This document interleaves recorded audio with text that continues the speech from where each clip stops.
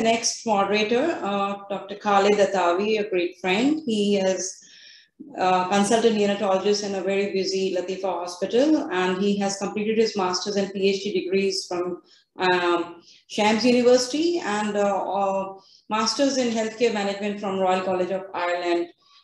He is actually got a lot of publications, and he is a editorial board member for many journals, and his main interest is in ventilation, nutrition, and brain injury and protection. Welcome, Dr. Khalid. Thank you, Monica, for the invitation and this successful symposium. Let me take the opportunity to introduce Dr. Peter Anderson, who is a professor of pediatric neuropsychology at the Turner Institute for Brain and Mental Health, School of Psychology, Psychological Sciences, Monash University, and the director of Victorian Infant Brain Studies team based at the Murdoch Children Research Institute. He is a psychologist interested in the cognitive development of children, and for over than 20 years has focused on understanding the mechanisms underlying cognitive and learning problems in children born very preterm.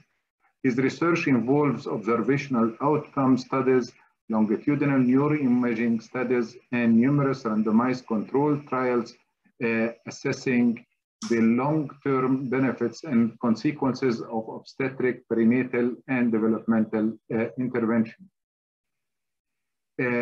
Dr. Anderson will be giving us a talk about the ongoing neurodevelopmental challenges facing the children born very preterm. So welcome, Dr. Anderson. Thank you very much, and good evening to everybody. Hopefully you can see my screen now and hear me. Yep. So, yeah, thank you. It's great to be part of this symposium. It's a great lineup of speakers, and I'm very pleased that there was space in the program to talk about long-term neurodevelopment. I suspect that most of the audience has a fair understanding of what some of the challenges are that face children born very preterm. So I thought tonight what I would do would be to focus on 5 points which I think are particularly relevant to today, because there is a huge amount of research out there in this area, and I think these particular points I'm hoping will help you in your interpretation of this enormous amount of literature, and ultimately help you with counselling families who have a very preterm child. Now tonight I'm going to be focusing on the challenges facing children born very preterm, but the actual concepts I'm going to be talking about are very relevant for pretty much any neonatal condition which impacts on the brain.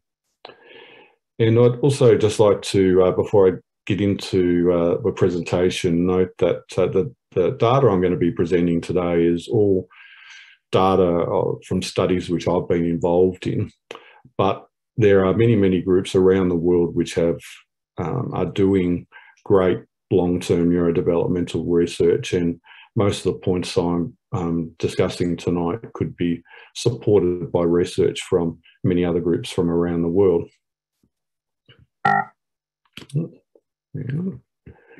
Why is that not? Sorry. Okay, here we go.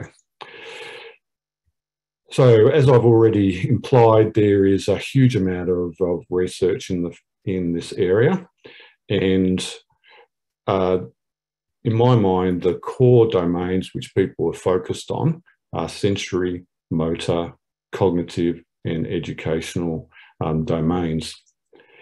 And there is, in my mind, a huge amount of evidence to indicate that there are challenges for children born very preterm across all these domains. For example, children born very preterm have increased risk of visual acuity problems, visual perceptual issues. They're more likely to have motor problems. You'll probably know that about 1 in 10 will develop cerebral palsy, but on top of that, another 40% will develop a condition called developmental coordination disorder.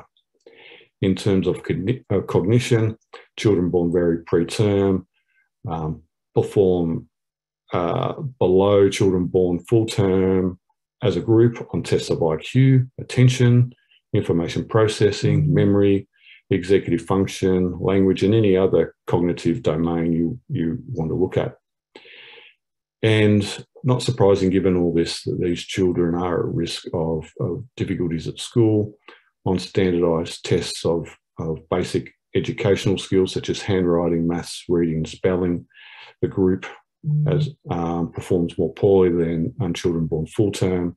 They're also more likely to repeat a grade at school and need support at school.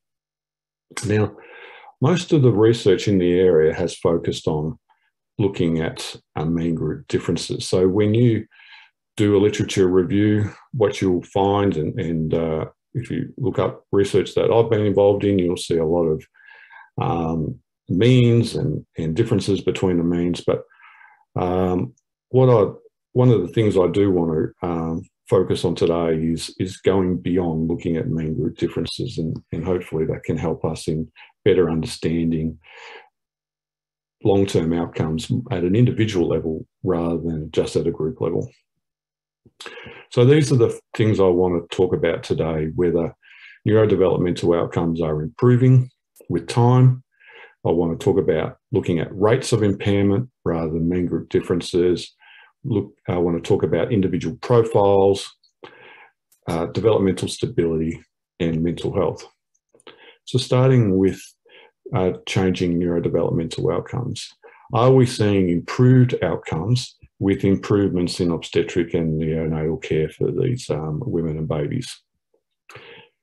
I've been fortunate enough to be involved with the Victorian Infant Collaborative Study Group for a number of decades. This is a group which has been recruiting cohorts of children born extremely preterm in the state of Victoria and Australia for a number of decades. And this is a group which was headed by Lex Doyle for a long period of time, and more recently by Ginny Chong. And in a recent paper which was published last year, where we looked at 2-year outcomes, we compared the 2-year outcomes for our 4 most recent cohorts born in 91, 92, 97, 2005, and 2016. And unfortunately, I don't think you can, oh, here we go, you can see my mouse now. So if we look at survival across these 4 eras, you can see that there has been a gradual increase in survival, with the most dramatic being from the early 90s to the late 90s. And so that's great news. Cerebral palsy, there's been some talk about that in the literature, that there's been a reduction in cerebral palsy. We have not seen that for a long period of time, but most recently we have seen a drop in cerebral palsy, which is great news. And we've definitely seen a drop in severe cerebral palsy. In terms of developmental delay and neurodevelopmental disability, there's no obvious trend of improvements in these particular areas. But if we put all this together and we look at those children who are born extremely preterm, who survive with no major disability, we do see quite a marked, in my mind, increase in the proportion of those children who are surviving without major disability, nearly 20% over this period of time. And so that's really great news, and that is suggesting that with these improvements in care, we are seeing improvements in outcome. But this is outcome to 2 years. And most of you will know, or many of you will know, that 2-year outcomes do not equal long-term outcomes. And so we do need to see whether this corresponds with improvements later in life. Now, a few years earlier, we looked at 8-year outcomes in these same cohorts. The group of interest were the children born in Victoria, extremely preterm in 2005, at 8 years of age. And the domains of interest were IQ, reading, spelling, and maths. And so we wanted to see whether the children born in 2005 were actually doing better than the children born in 91, 92 and children born in 1997 on these different domains. If they were performing better, then these diamonds and 95% confidence interval should be positive to the right of this line, 0. But you can see that these mean group differences, these diamonds, are actually predominantly to the left of 0, negative, which is generally speaking suggesting that the long-term outcome for this particular cohort born in 2005 was doing slightly poorer. Now, that's obviously quite controversial and difficult to interpret, and we don't really know what that means. But what we can say is that we're very confident that at 8 years of age in Victoria, we are not seeing improvement in long-term outcomes in these particular domains. Now, we need to see whether that is consistent when we look at the 2016-2017 cohort when they reach 8 years of age. Now I'm going to move to looking at rate of impairment, because when we're looking at domains such as IQ, motor functioning, educational outcomes, attention, executive function, language, and so forth, what we tend to do is look at mean group differences. Here's one example. Here's a group of children born in Victoria in 1997, extremely preterm at 8 years of age. Here was their IQ, about 93. And that's in contrast to a comparison group of children born full term, very well matched. And you can see they have an IQ of just over 105. And it was basically a 13-point difference. Now, a 13-point difference in IQ is a big difference. That's statistically significant, but also very clinically significant. So it's a big difference, but how do we interpret that? How do we use that to help us in counselling families and talking to families about the prognosis of their child? Well, I don't think it's particularly helpful. Another way is to look at rates of impairment. And using data from this same group of children, what we actually can see is that half the children, 49%, actually have no intellectual impairment. Just over a third of them have mild impairment, so that's an IQ which is between 85 and 70.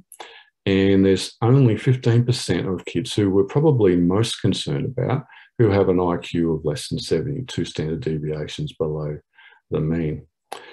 So I think when we look at mean group differences, it's not really telling us all the stories, and it can actually give us a poorer picture of outcomes than what is really occurring. We can do the same with educational outcomes or any other outcomes. Here's the same group of children born in 1997 in Victoria, extremely preterm, here in red, looking at reading, spelling and maths, and you can see they're performing well below children born full term. And you might expect that based on that, there's a high percentage of these children who are actually got a reading impairment or a spelling impairment, maths impairment. But when you actually look at the figures, the rates actually surprised us. They are much lower than what the mean group differences may have suggested. We see that only 30% of the extremely preterm children have a reading impairment and maths impairment, and it's actually fewer for spelling, less than 20%. And when we look at the children who we're really concerned about, those children who've got marked problems in reading, spelling, maths, the rates are really low, about 10% or less. So I think when we're looking at the literature and our own data, we need to go well beyond looking at mean group differences, because it can, when we look at the rates of impairment, I think this is information which is helpful for families to understand. They can understand that, okay, yes, there is a chance that their child's going to have an intellectual impairment. There is a chance that their child's going to have an academic difficulty, but there's also actually a really good chance that their child's not going to have a problem in those domains. Whether we look at main group differences or we look at rates of impairments, what we're actually doing is comparing a group of children born very preterm or extremely preterm with another group, a comparison group, which is usually children born full term. And we get a particular story based on those main group differences or rates of impairments. But for those of you who work in follow-up clinics, you'll know that the children who come in at 2, 4, 6, 8, whatever age it is, they're all different and they're all presenting with different difficulties and strengths, and they've got different profiles. So there are now a number of studies which have looked at or done analyses using person-orientated statistics to look at individual profiles, or whether there are subgroups of children who are born very preterm who are exhibiting a specific type of problems. And we've done some research in that area as well. We use a technique called latent profile analysis. And here's one study, the results from one study done by an honours student of mine, which this data is not yet published, but was done some time ago. This was based on a group of children born very preterm. They were seen at 13 years of age. We did a fairly detailed neuropsychological assessment, including domains of IQ, attention, memory, language, and executive function. And then the latent profile analysis identified 4 strong profiles or clusters of children. The biggest group of children was actually this group, the blue group, light blue group here, which represents more than 1/3 of the group. And this is a group of children who are born very preterm, who are performing age appropriately or above in all these domains that we looked at in this paper. The second largest group is this group represented by the red line. And collectively, these two groups represent more than 2/3 of the children born very preterm. This red group is also performing well, generally speaking, with, if you might want to say, selective difficulties in attention and language. So this is a group of children who tend to be doing well, but are having problems in language and attention. Then we have a relatively small group of 30-odd children in green here who are struggling across the board, but are actually got really poor attention problems. And maybe these attention problems are the source, or at least contributing to some of their problems in the other domains, including IQ, memory, language, and executive function. And then we've got a very, very small group of kids, in this case, 10 or so children who are actually performing really poorly across all domains. So children born very preterm are not all alike. They are quite different. And I think this is really important information for you to know for when you're counselling families who have just had a very preterm baby. This is just another example that we've done using latent profile analysis. This time we've drilled into attention. Attention can be broken up into different subdomains. For example, selective attention, shifting attention, divided attention, and looking at behavioural aspects of attention. And when we just focus on attention, we can see different profiles. In this particular analysis, we found 3 different groups. One group where they're showing good attention, age-appropriate attention. Another group which is showing low average attention. And another group which is showing poor attention, particularly in the area of divided attention, which seems to be an area of concern, particularly for this group of children. So I think in terms of long-term outcome for children born very preterm, it's not controversial. We know that these children have a range of problems, but there is enormous variability. Some children do not exhibit any problems at all. Some children exhibit mild problems, and some children exhibit severe problems, while the nature and profile of the problems also vary. So really the focus of long-term outcome research, in my mind, and this is what we focus on and many other groups focus on, is trying to understand the mechanisms for the difficulties that these children have, and why some children do really poorly and other children do really well. Some children have attention problems while other children have language problems. Why is that the case? And we've heard some of that story from Dr. Inda just before. Now I'm just going to quickly talk about developmental stability, because many of the outcome clinics around the world follow up children born very preterm to 2 years of age. Some clinics follow children up to 4 or 5 years of age, but very rarely do clinics follow up children beyond that. Now, I know there are cases around the world that do, which is fantastic, but in most cases, children are not followed up for very long at all. So is that a problem? Well, I'm going to argue that it is a problem. In this particular study, we followed up a group of children born very preterm. We saw them at 2 years and 8 years of age, and we categorised their disability as having no disability, mild, moderate, severe at 2 years of age, and the same at 8 years. No disability, mild, moderate, and severe. The children who fall in this diagonal are the children who stay in the same disability category at 2 and 8 years of age. Now that represents less than 50% of the cohort. More than 50% of the cohort actually changed disability categories. If you have a look at the children who had no disability at 2 years of age, there was quite a significant, about 40% of them actually did have a disability at 8 years of age. For the mild disability group, a number of those actually at 8 years of age did not have a disability, while those at 2 who had a moderate to severe disability, they tended to have less severe disability at 8 years of age. So I'm probably not telling you anything new there, that early developmental assessments are not particularly predictive of later assessments. And so if you're assessing a child at 2 years of age and they are delayed, you need to be very careful as to how you pass that information on to families, because within a year or so, they may have caught up and be doing very well. Here's another, some more data showing the same thing. In this study, we've focused on language development, and it's actually the same cohort. We saw children at 2, 5, 7, 13 years of age where we did an assessment of language. This line up here represents the mean performance on language for the term group, the control group.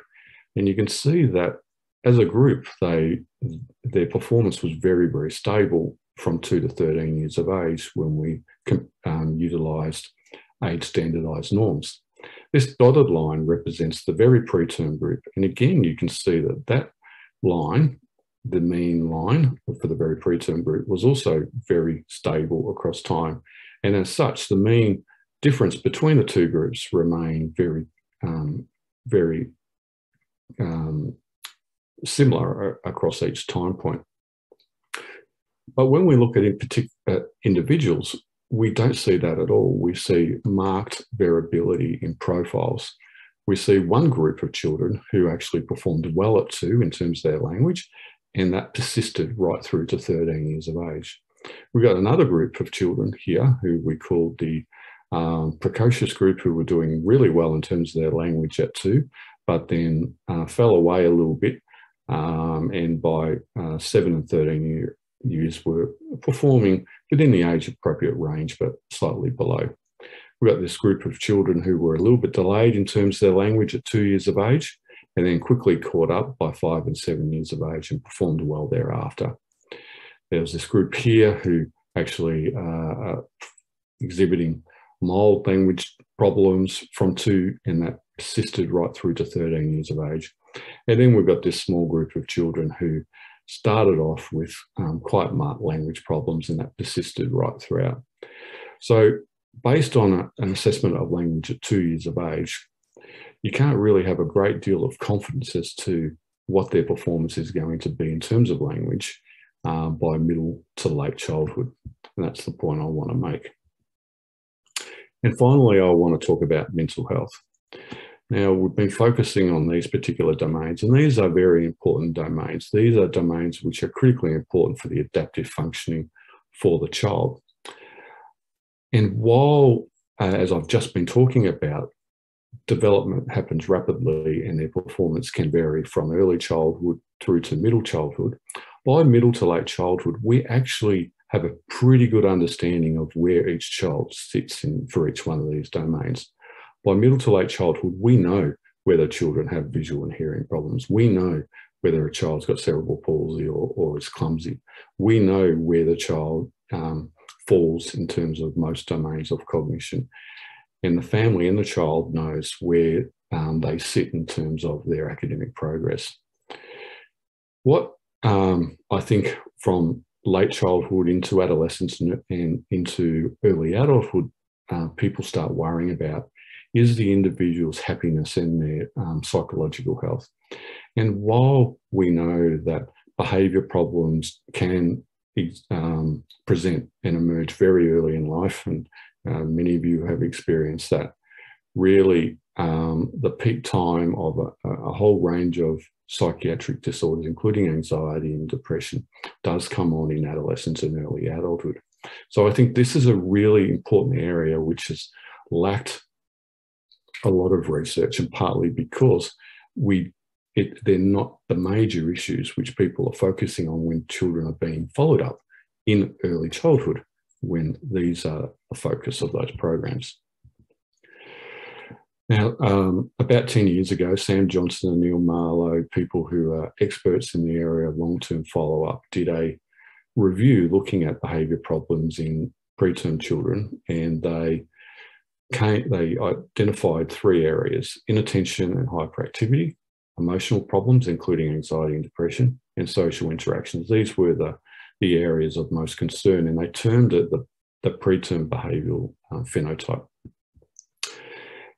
And there was a thought that this may translate to higher rates of attention deficit hyperactivity disorder, or ADHD, anxiety and mood disorders, and autism spectrum disorder. And the best way of looking at whether clinical populations such as children born very preterm or individuals born very preterm are at increased risk for psychiatric disorders is to do structured psychiatric interviews with them. That gives you very accurate information on the psychiatric diagnosis, enables you to collect a whole lot of risk and resilience factors. The problem is that to do this, it's very difficult. Response rates can be low, and resulting in representativeness, non-representativeness. And also many of these disorders, for example, autism, are low incidence, and so we lack power. So one way of really understanding the rate of psychiatric disorders in very preterm children and adulthood is to do a meta-analysis. And the best form of meta-analysis is an individual participant data meta-analysis, where we pull the data from a whole range of different cohorts. And that's what we did. There's a group of us who collaborate in this collaboration called the Adults Born Preterm International Collaboration. Here are the different groups from around the world who participated in this initiative and the different authors of this particular paper. And to be included in this analysis, the cohorts had to involve very low birth weight or very preterm children, as well as the comparison group involving a term normal birth weight children or individuals. And they needed to have made a psychiatric diagnosis based on a structured interview utilising DSM or ICD diagnoses. And we were particularly interested in autism, ADHD, anxiety, mood disorder, and disruptive behaviour disorders. We pulled data from 10 cohorts. We had 1 cohort from the US, 1 from Canada, 2 from Australia, 1 from New Zealand, 2 from the UK, 1 from Norway, 1 from Finland, and 1 from Germany. And you can see the numbers varied quite a bit from study to study, as did the selection criteria, and also the age at which they had the interview. The type of interview used also varied across studies, and the psychiatric disorders of interest also varied from study to study. But what we found was a marked increase in the very preterm group across a number of different diagnoses. Starting with ADHD, we found that nearly 19% of our group who were born very preterm met eligibility for ADHD, in contrast to about 8.5% of the term controls, which led to an increased odds ratio of around 5.4 or 5.3 when it's adjusted for a whole range of factors.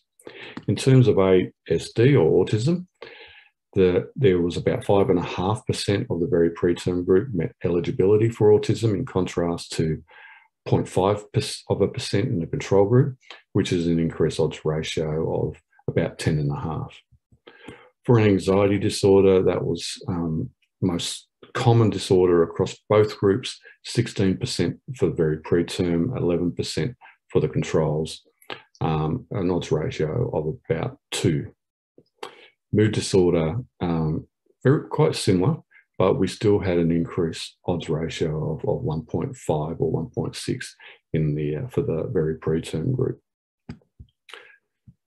We were not expecting an increase in disruptive behaviour disorders based on past research, and that's what we found. There was no difference there. And there was also no difference in terms of eating disorder or psychiatric disorder. In fact, the rates were slightly lower in those born very preterm.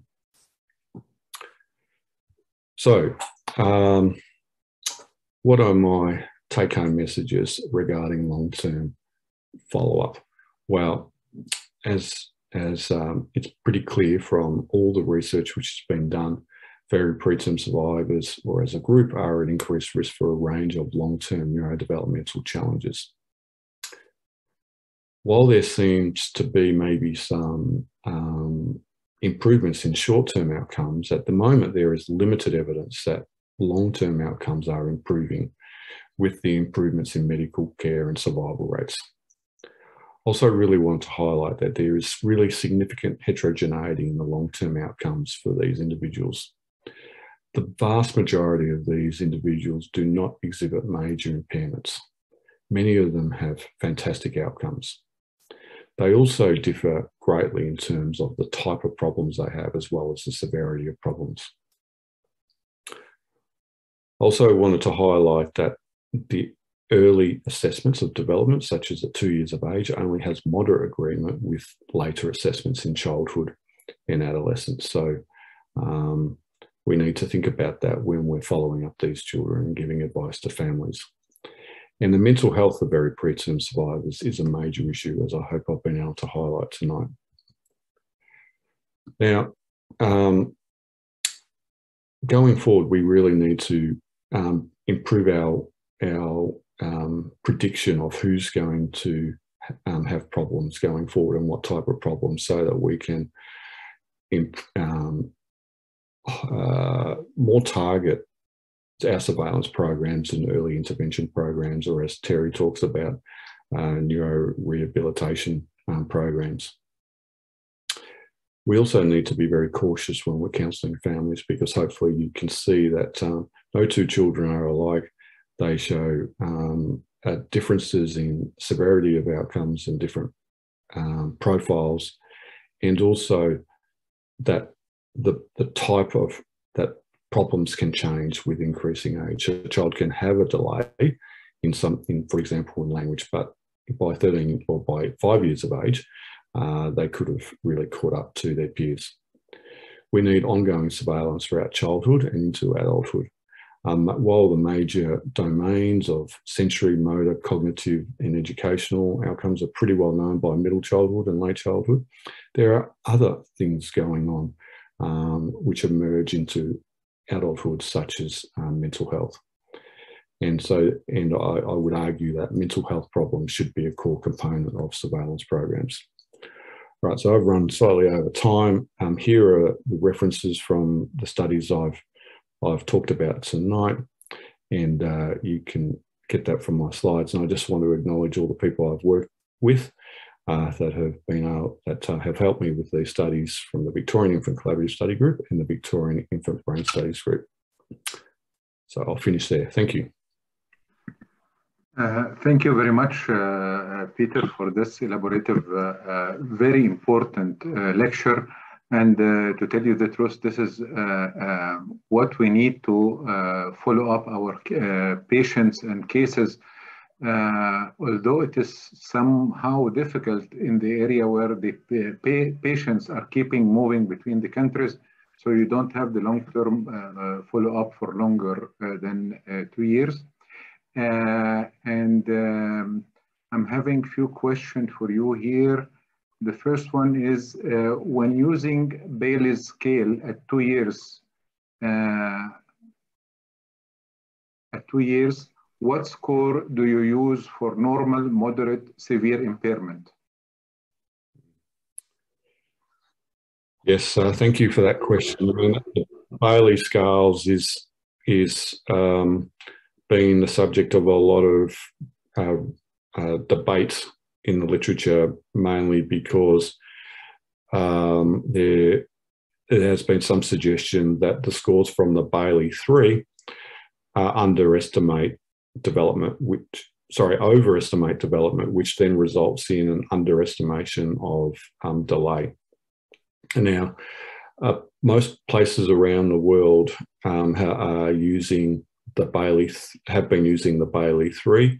The Bailey 4 was released about a year ago, and that's got newer norms, and hopefully that those norms are more accurate. So I would be suggesting that people use, if they can have norms which are relevant to their local area, and that may not be the case for a lot of people attending tonight, that they do use those new norms. So the cutoffs we use for delay are those less than 1 standard deviation as being a mild impairment, and moderate severe impairment would be anything less than 2 standard deviations below the mean. We in Australia do have Australian norms, which is helpful, but that's relatively new. Before that, we tended to use control groups to help us in making those cutoffs. Thank you. There is another question. How early the assessment need to be done?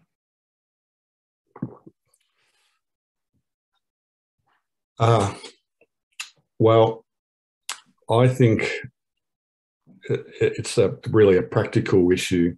I know many of these babies are going through follow-up programs from very early in life, and I think that's really important because the best way to work out whether a child is developmentally delayed or whether the child actually has an ongoing impairment is to see them regularly and to monitor their development. So many groups use their main follow-up time point as 18 months, and many use 24 months. Our recommendation would be 24 months because we've published literature to show that 24 months is more predictive of long-term outcome than 18 months. Neither is fantastic, but 24 months is better than 18 months. But I think you shouldn't just wait to 24 months. By the time a baby's at 24 months and is exhibiting problems, then it's often, you've often missed the gate. You can start a whole range of interventions well before that if the child is having problems. So depending upon the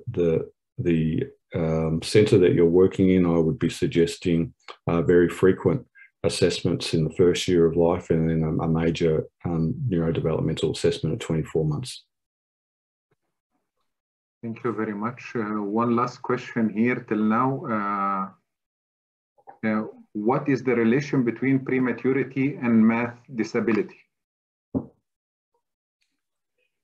Yes, well, of all the academic difficulties that children born very preterm have, the area of mathematics is the area which is of most concern. I have a PhD student is looking at that at the moment, and the rates are pretty high in this group of children. We're really not sure whether that's due to difficulties with processing speed, working memory, whether it's a problem with executive function. So these are all things that our group and many others are trying to sort out, but there are clearly a number of factors which are contributing to their problems in maths problems. But in saying that, as I've tried to highlight today, not all children born very preterm have maths problems. A lot of them don't. But it is an area of concern, definitely. Okay, thank you. There is a question popped up now. Could you comment on the socioeconomic status estimation for those cohort studies in association to the cultural difference among countries? Yes, I think that's a very important point, and I think that when you are looking at the long-term outcome literature, you do have to look very carefully at where the study is being undertaken and the different health systems and the socioeconomic characteristics. In Australia,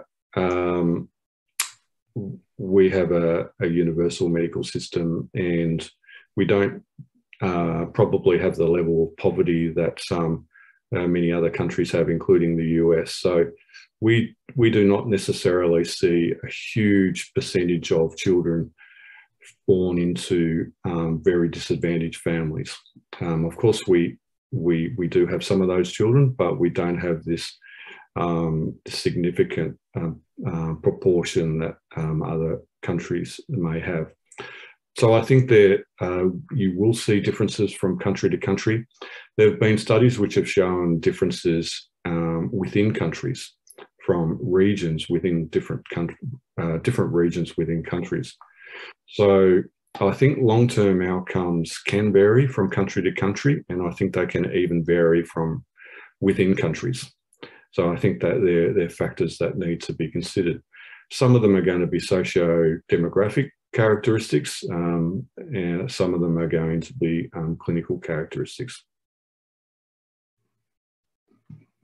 Thank you very much, Peter, and thank you for being with us till 1 a.m. at your country. And by this, we can conclude the session.